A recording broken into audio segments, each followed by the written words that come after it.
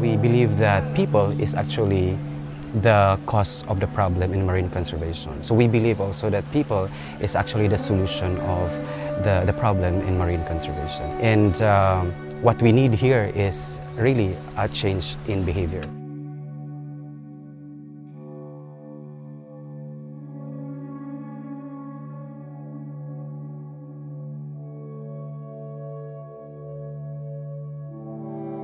Years old pa lang yung MPA namin.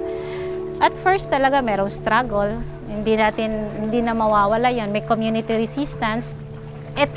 That was the time na talagang ang grabe ng resistance ng mga tao. Kasi first MPA yon na in-introduce ng city. At parang ang dating ng fisher folks, amin to eh. Ba't i-deprive sa amin? Ba't kukunin sa amin? So, ang nangyari, nang mag-conduct sila ng public hearing, tinapon silang ng mabahong itlog at saka bato. Yung mga plastic na merong laman na tubig.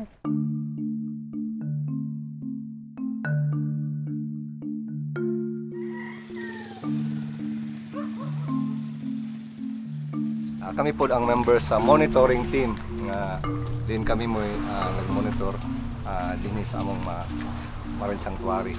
Then, kung makatag og short na brief sa history sa Tandayag Marine Sanctuary. RARE is a behavior change organization.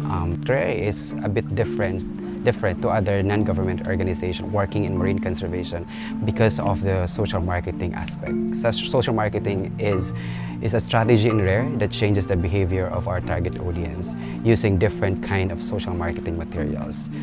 We have well-designed posters, well-designed stickers, we have billboards. All these things are actually developed and tailored to changing a particular behavior of the fishers. Dito kasi, yung isip nila, pag MPA kasi, deprivation of the area kung saan sila mag-fish. So, parang deprivation of the right to fish, of the area where they have to fish. So, yun kasi ang nasa isip nila. So, when we introduce the concept of the MPA, parang, okay, but alam mo naman yung attitude ng tao, hindi lang isang ganun, hindi na, it's not just a snap of a finger na bukas makalawa, okay na. Hindi eh. So, it's a continuous process. A lot of our marine scientists also are very much happy with that because that's actually their challenge also, how they translate their work into something that is being understood by the community. And that is where we, as the program implementers in RARE and the marine scientists in the country work together. Last naming question, anong nasa isip nyo about MPA? Maganda ba siya o hindi?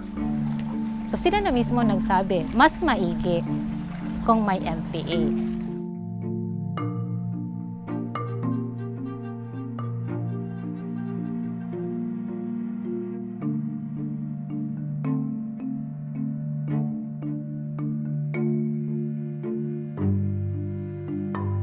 Being a social scientist who also knows marine science and who also happens to freedive, I am expecting to contribute to this expedition by relating to marine protected area workers. And marine science needs to be conveyed in a way that people understand, and so economics comes in there.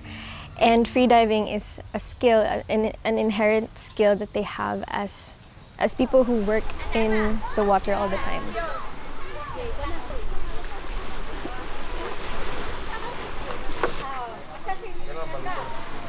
Okay, so resort there, then the sanctuary came out, then this part of the resort.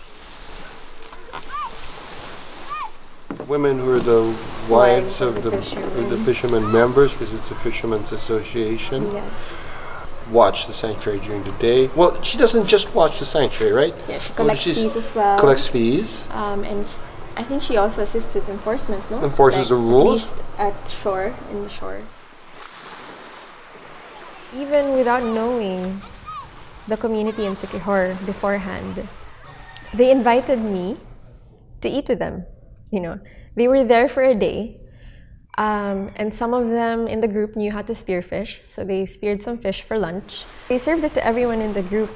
And when we asked them if we could film them eating, instead of saying yes outright, they said, why don't you come and join us and eat as well?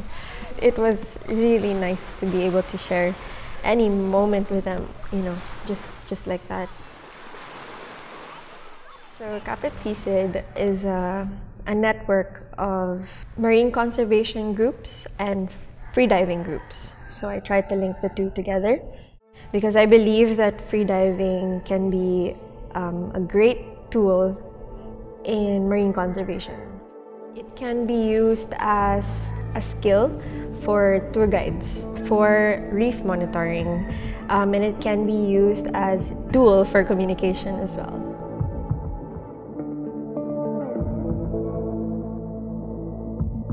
I try to translate marine science into money terms. Money is a language that, let's say, policymakers and local government officials understand.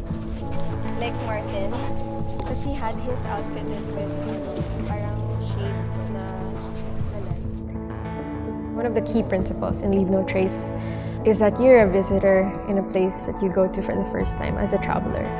You have to understand how people move around, what their rules are, what's important to them, what offends them, things like that. Because you're the visitor.